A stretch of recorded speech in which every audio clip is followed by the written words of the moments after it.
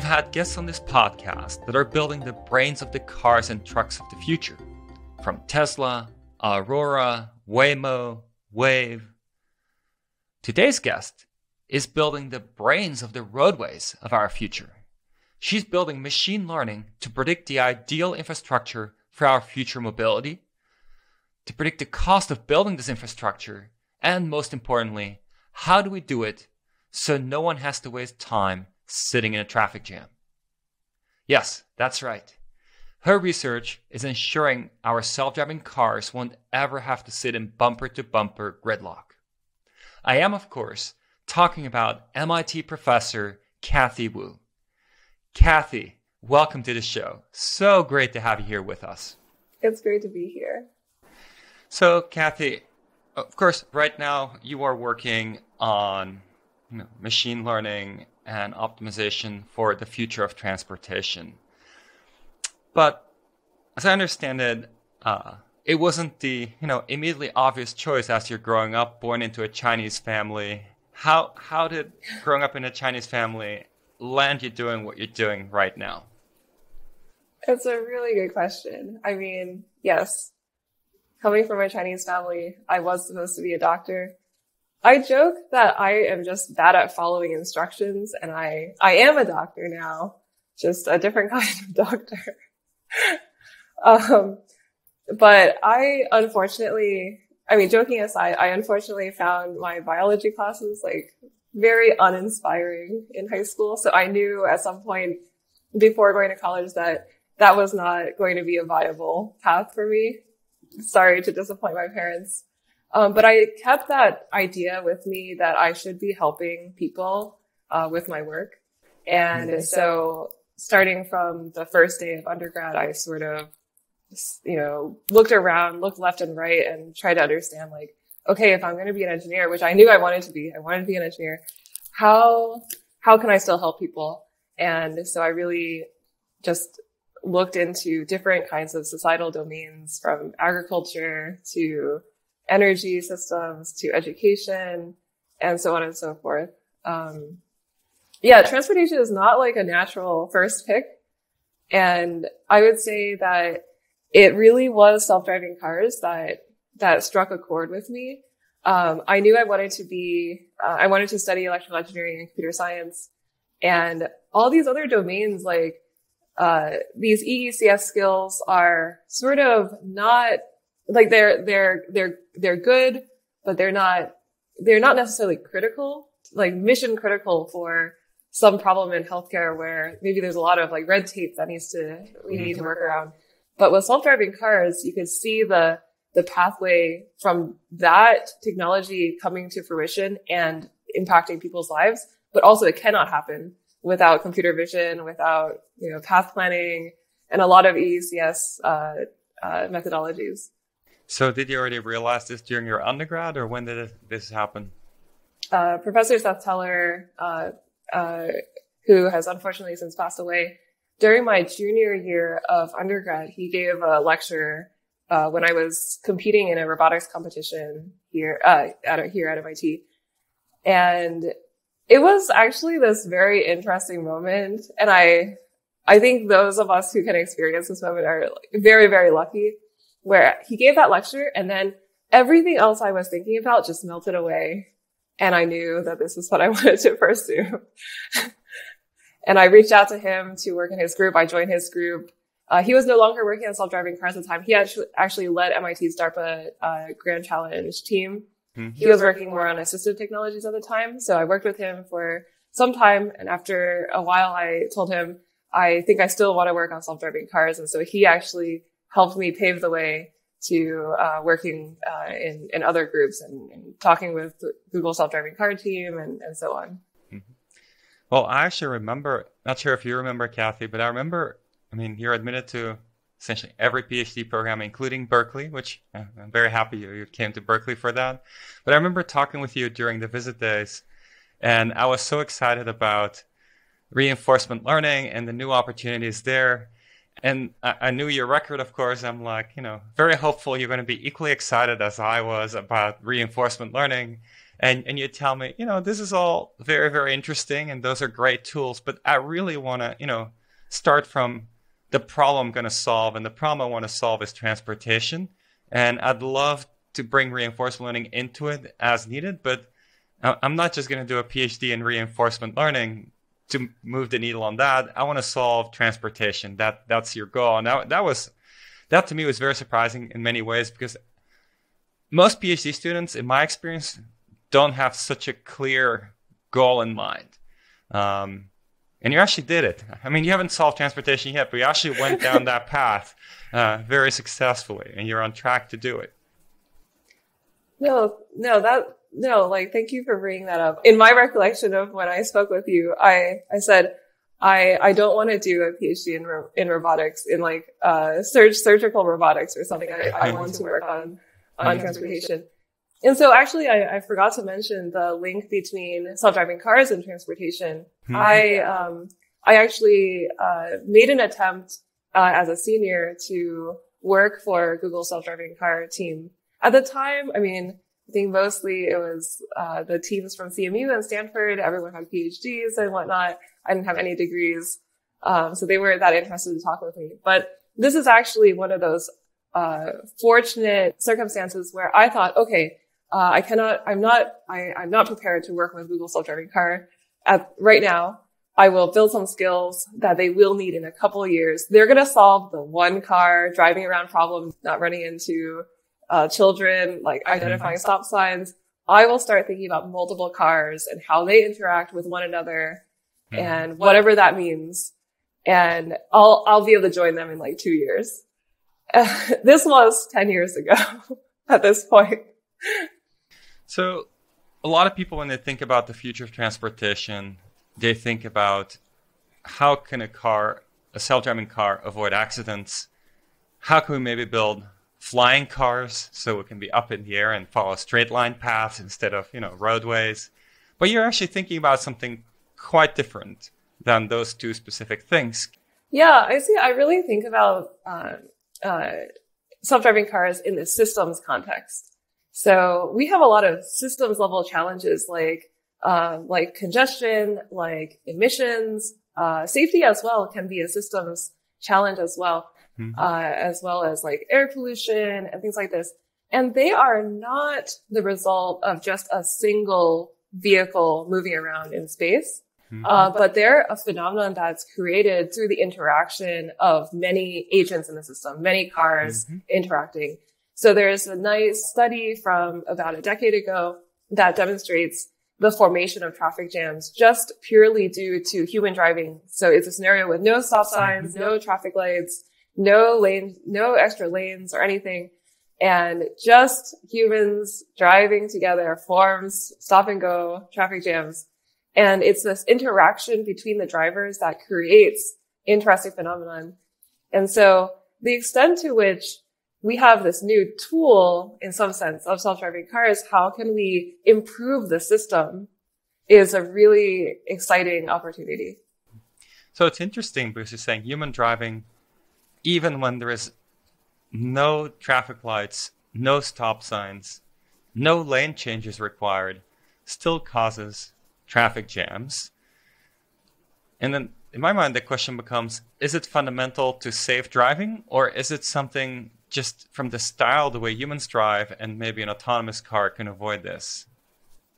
So actually, there are studies about how stop and go traffic jams, variations in speeds in roadways actually correlates with more accidents. And so the extent to which we can mitigate congestion, we can potentially also improve safety at the system level, which is another really exciting aspect to this. So I would not say that human driving is the gold standard by any means.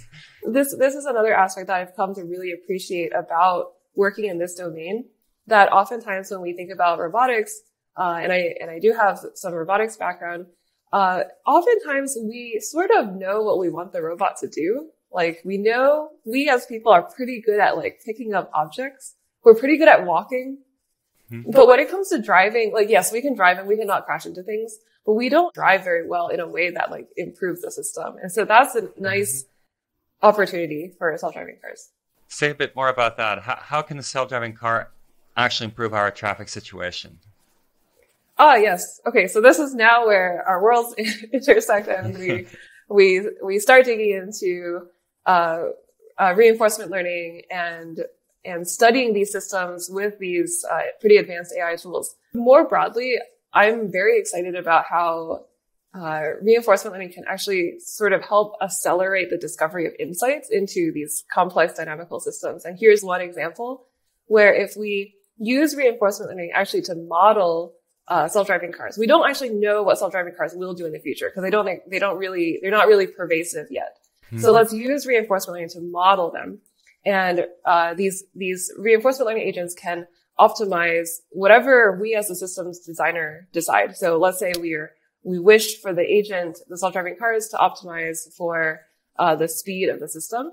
Mm-hmm. And what we found numerically in numerical experiments is that just a very small fraction of vehicles controlled, so 5 to 10%, can have really outsized impacts on the system.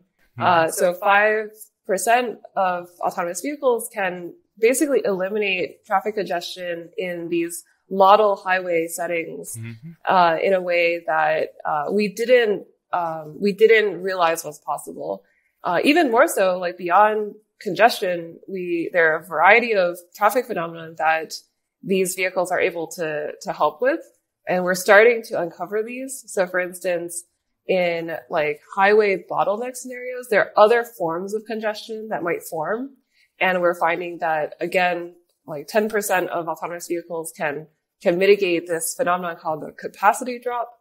And we're also finding that self-driving cars can potentially aid emergency medical vehicles in getting to their destination. And that has some safety implications as well. And so there are a lot of cases where we can start to think about, we can model self-driving cars as this like helpful agent for the benefit of the system. And as I understand it, it doesn't need to be that every car is a self-driving car. It can be just a few or even just one that is doing the right thing and helps alleviate the traffic jams. Yeah, that's exactly right. So that's one of the aspects that was really important to me to study because at the time when we were starting this work, it felt like there were a lot of people studying like one self-driving car, like navigating the local environment, not crashing into things. And then there are people who study, there's a lot of work that studies like systems where all vehicles are autonomous. And to me, that's like decades away. So I was really interested in what can we do when we start to have vehicles rolled out, like 1%, 5%. So it was a really important part of our study. And this is actually one aspect where reinforcement learning really entered the picture as important, because what we find for systems at the sort of periphery of what I call the like mixed autonomy spectrum between like 0 and 100% adoption of autonomous vehicles, the periphery actually has fairly well-established tools from control theory and from stochastic systems. But in the middle, we have this interesting space where the problem is actually more complex because we don't control everything, and the scope of the problem is in some sense larger. Now, one thing I'm really curious about, I can definitely see how the mix of autonomous and human drivers makes the problem a lot harder than just autonomous, because just autonomous, you control everything. But I'm curious, on a one-lane road, a single autonomous car can alleviate traffic jams, right? And I'm curious, one, do you see this generalized to multi-lane roads, let's say highways? And two, is there any intuition into how this autonomous car is doing this? And let's say if I go drive, can I, if I follow the right recipe, can I alleviate traffic jams just like the autonomous car would be doing in your system? Yeah. Oh, these are great questions. So we do have some studies that demonstrate generalizing this like single lane mixed autonomy result for congestion mitigation to multiple lanes. The result is really interesting. there's one interesting maneuver that highway patrol officers actually engage in, which I didn't know about, but sort of emerged from some of our experiments. Mm-hmm. And this is called a traffic brake. So oftentimes on a highway, when after an accident, there's a lot of congestion buildup. Mm-hmm. And something that highway patrol officers will do is they'll just like sort of swerve in the sinusoidal pattern across like 5 lanes of traffic to hold back traffic so that vehicles don't sort of just accelerate to some maximum speed and then like cause more congestion downstream. Mm-hmm. And so that actually fell out of some of our simulation analysis, like through use of reinforcement learning. So I think that was really interesting. More recently, we've done a follow-up on this study, and we've actually uncovered that the reinforcement learning agent will actually learn to have the self-driving car use its blinkers to prevent other vehicles from maneuvering too aggressively as well. So, if you're signaling to turn, to change lanes, then other people will sort of, let the car do so. And that's another way of exerting control in the system. So I think the extent to which like multi-lanes are going to be fully addressed, is still out there.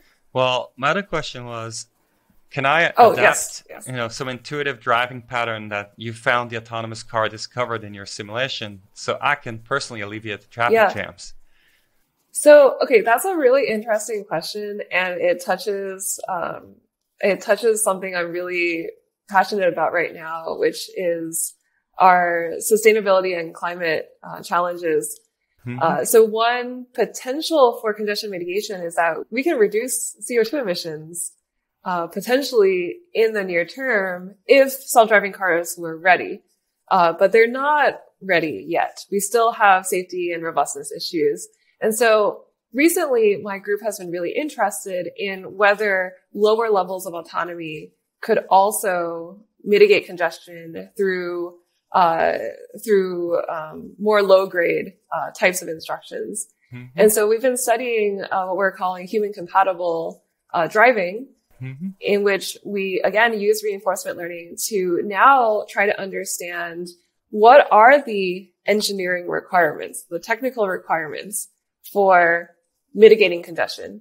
We model a autonomous vehicle as a vehicle that can follow a instruction very well. Every 0.1 seconds, you have a new instruction.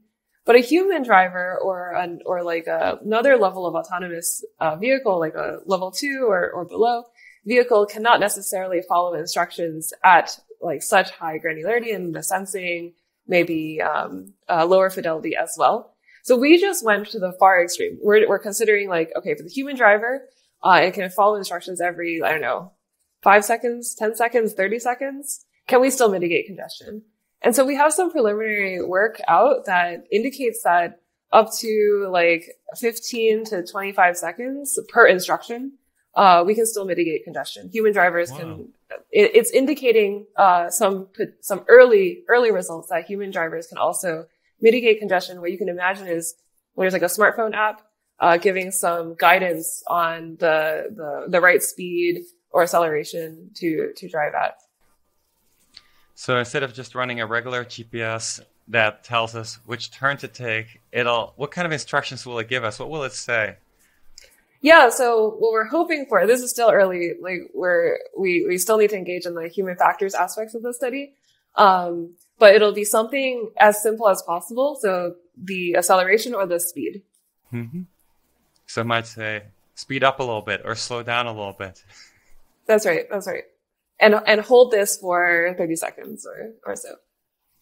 Wow, that's so interesting. And this is all in simulation for now? This is all in simulation mm-hmm. for now. Yeah. And that brings me to another question, which is simulation and reality.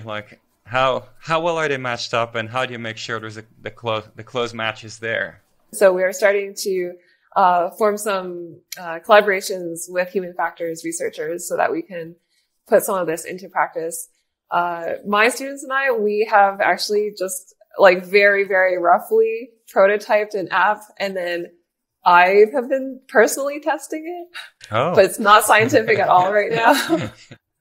But just to see, like, is this totally off base or not? We really want to know. So we're really serious about whether this kind of work can see the light of day. Now, you've been saying self-driving cars could alleviate congestion, but some people also say, and you must have thought about this too, that self-driving cars will make people more eager to jump into the car because they can do something else. They can maybe sleep. And so how about that side of it? It's one of my greatest fears that we as engineers, we do all this work and we improve the efficiency of our systems. And then all the improvements get eaten up by what's called induced demand, which is what you've described. And so my sense is that we have to pair engineering improvements, engineering innovations with policy, with other strategies that manage the induced demand, that manage the public perception of whether it's okay to like be wasteful, for instance. And that can take the form of like pricing. It can take the form, even beyond policy, it can take the form of like public messaging around like social responsibility. I don't think that this is purely a technical problem. Now, there's the cars, you said policy might be needed. In many ways, when I think of your work, I think of it as a way of somehow using existing cars to have the same effect as traditionally is achieved by building infrastructure. Normally, infrastructure will maybe have a stop sign or a traffic light, and you're essentially saying, oh, if I can control a few of the cars on the road, they can induce a lot of those patterns. But are there still things that you think in our road infrastructure would need to change beyond just a change to the software in the self-driving cars? One of my favorite examples in the self-driving car space is actually these highways that have magnetic sensors embedded in the pavements. Mm-hmm. And if we were willing to put in the investment, which I believe is not so expensive, this essentially solves the localization problem, the problem of determining where is the car relative to the lane. So it sort of addresses the problems of like, oh, if there aren't lane markers or if there's snow or heavy rain, the self-driving car can know exactly where it is. If there's some little piece of infrastructure, that is, sort of helping out. I really view, reinforcement learning as a really powerful modeling paradigm for understanding where we need sensing. What kind of sensing do we need? And is it going to be fully on board of the vehicle, or is it going to be sensing that can only be provided by the infrastructure? So for instance, one hypothesis that we've long had is that in order to mitigate congestion, you need to have a notion of density of traffic. And the best way to get a notion of density of traffic is through infrastructure sensing, rather than through like the only onboard sensing. Mm-hmm. And so we are able to use reinforcement learning to understand whether or not that is the case.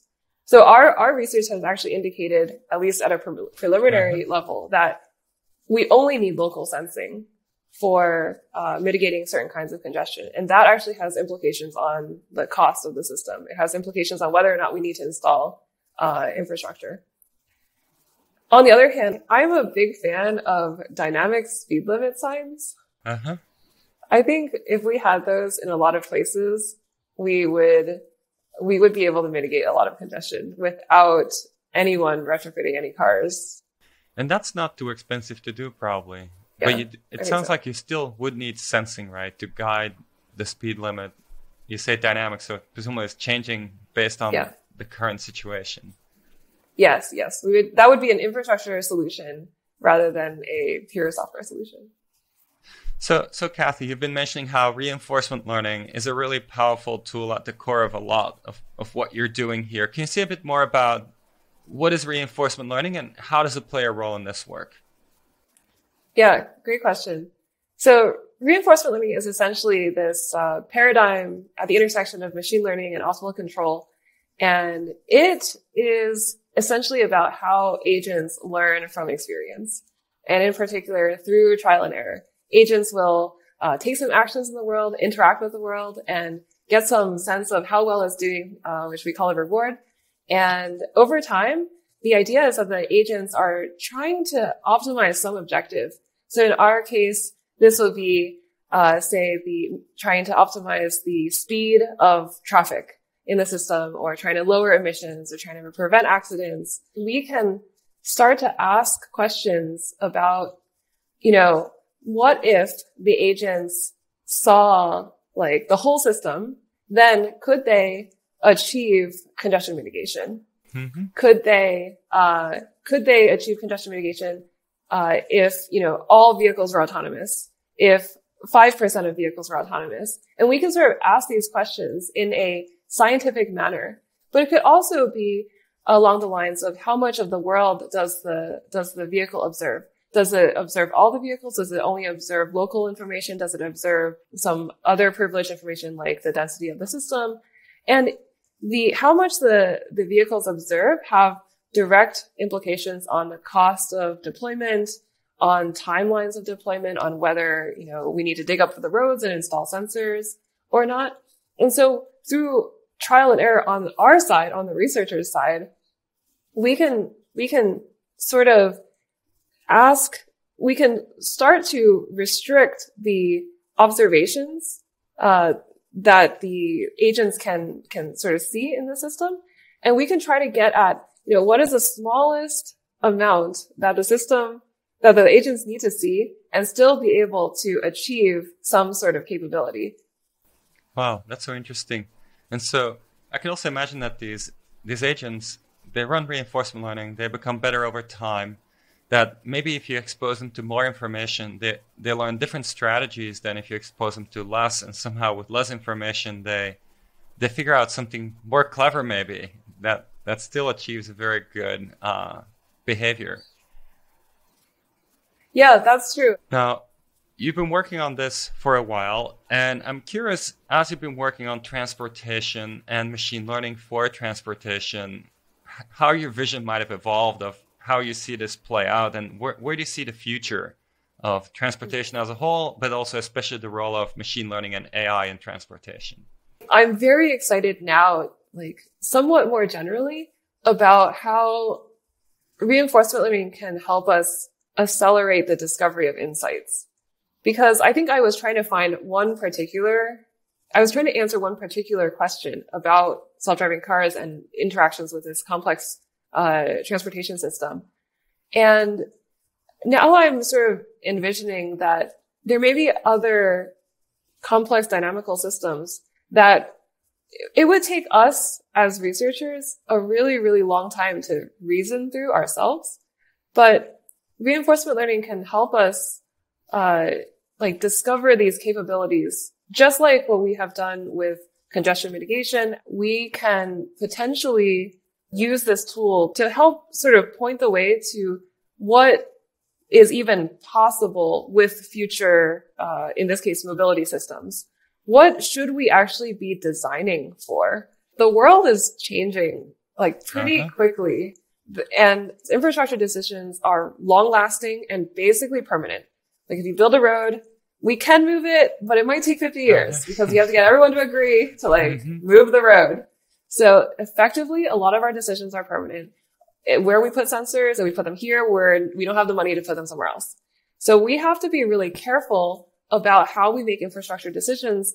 At the same time, the world is changing, so we can't necessarily just use the requirements of mobility systems today to make those decisions.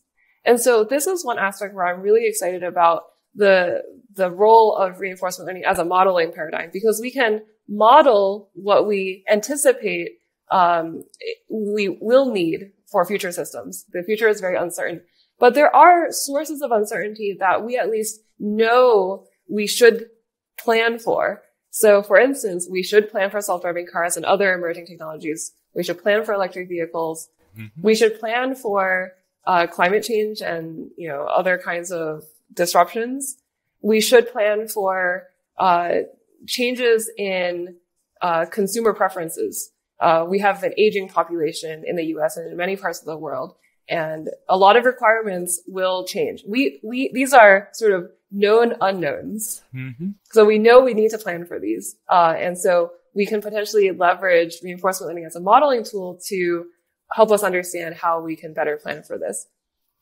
And the other aspect that I'm really interested in is that these are really large scale systems. A lot of our work so far has been actually restricted by scale. Reinforcement learning is very, very data hungry.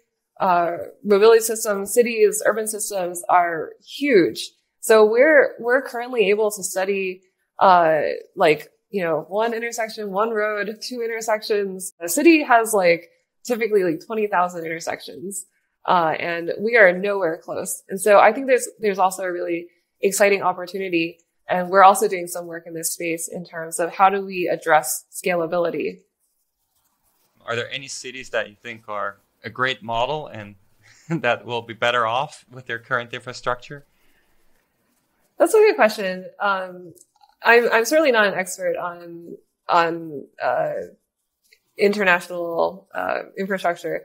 Mm-hmm. But I am aware of there are some places that are sort of just building cities from scratch. Mm-hmm. And that's admirable. It's a nice opportunity to at least capture what we know now. I mean, I think they'll have the same problem as the world changes. When people think about the future of transportation, one thing that comes to mind for a lot of people is flying cars. I mean, it's part of a lot of science fiction and so forth. So what's your take on that? Love to receive my Amazon packages by drone, and I think there's it's really compelling. If we can lift our 2D traffic into 3D, it's possible that it'll take a really, really long time before we hit congestion again. I do have a concern around the energy cost of lifting all the vehicles up in the air. But I think it's very exciting. Mm-hmm. And then the other direction is the tunnels, right? I love the idea. I mean, it is also an infrastructure solution, right? You can't just have software. You actually have to go dig that tunnel. Yeah. So I mean, I love the idea. Yeah, but there isn't too many of them yet. But is it something you've been thinking about yourself? How would the landscape change of traffic landscape? Where would the optimal tunnels be? Or is this a little too far out still? It's a really good question. I have not thought too much about flying cars or underground cars too much myself. I would say there's an area of research that I'm really interested in, which has to do with learning for combinatorial optimization. And this is the idea of trying to devise some general purpose algorithms for combinatorial problems. So for instance, when we do have flying cars and underground tunnels, these are going to be different network optimization problems than we have today. And these are also going to be large scale. They're going to be difficult to solve. We're going to need a lot of heuristic methods because these are generally computationally intractable problems. Mm-hmm. So another way that I'm really excited about for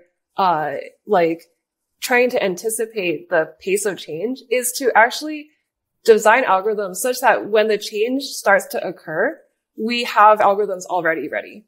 Typically for combinatorial optimization methods, we may need years or decades to perfect a heuristic that is specialized to the problem, especially for large scale problems. And so we basically design an algorithm. It's a supervised learning approach that helps to accelerate existing heuristics by up to 100 times. And it's a decomposition oriented method. And this is a first step for us to produce some algorithms that aren't so reliant on hand-designed heuristics that may take decades to form when these new problem variants arise. So Cathy, you pretty recently finished your PhD and became professor at MIT. It's, of course, a really, really exciting career path that I imagine many people are aspiring to. And I'm curious, do you have any advice for PhD students, maybe that you give your own PhD students And also maybe any advice for people who are starting as professors somewhere. For people starting out in grad school, I highly recommend going to as many seminars during your first year, meeting as many people in your cohort as possible.